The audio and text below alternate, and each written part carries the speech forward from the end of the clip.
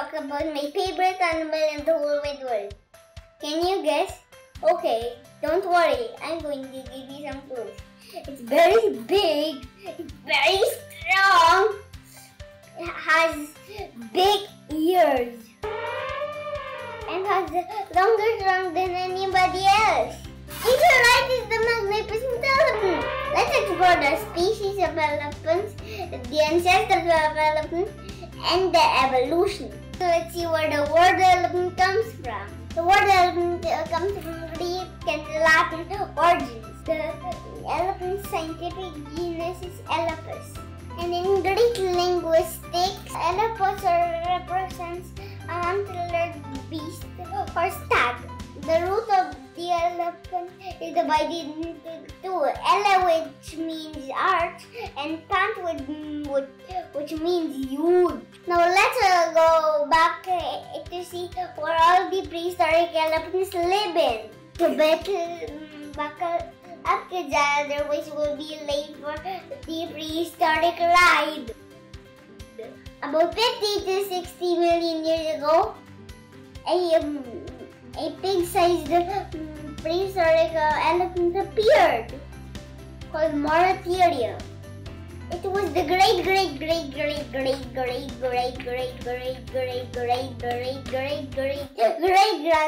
of the elephant. The first great-grandfather of the elephant.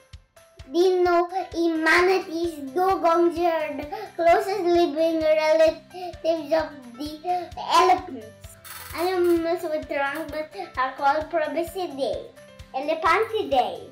The Asian elephant, the African elephant, and the woolly mammoth sit within this family of Elephantidae. This is Trilopodon. It lived 26 million years ago. It had 4 tusks. Okay? The 2 tusks curved upward and 2 tusks curved downward. Dinotherium is this one. Has 2 curved tusks, but only over here. But no, over here. No curved tusks over here. Its 2 curved tusks were only used for digging roots and also digging vegetation, like roots or like beetroots. It existed approximately 26 million years ago. There's no tusks in their upper jaw. That's why they look unusual. Now let's talk about the Platybalodon. This creature has 2 lower flattened tusks, again probably used for digging, scooping vegetation up. Now let's talk about the Mastodon. Mammoth is a family. They descended from Paleomastodon and were found 25 billion years ago. Now let's go to the Mammoth family. There are 4 types of mammoth. That are Imperial Mammoth, the Woolly Mammoth, and the Columbian Mammoth, and the Steppen Mammoth. What we have here is the example of a Woolly Mammoth. It has fur, and it has smaller ears than elephants, and has some big tusks. The scientific name is Mammothus primigenius. The mammoth lives in some snowy countries. Aside from Platybalodon, Mastodon, Woolly Mammoth, from those cages, there's some species of elephant, like Amacus, Stegotetrabalodon, Stegodon, Gomphatherium, and Gomphathir. Now let's go to 2 modern kinds of elephants, the African and the Asian. Now this is an Asian elephant, or Elephas maximus. It originated in Africa, but now are spread out throughout Eurasia. It existed in countries like India, Sri Lanka, China, Bangladesh, and Southeast Asia. Do you know in an island in Sri Lanka, there is also some species of elephant called Elephas maximus maximus. Most of the male elephants of that island don't have tusks.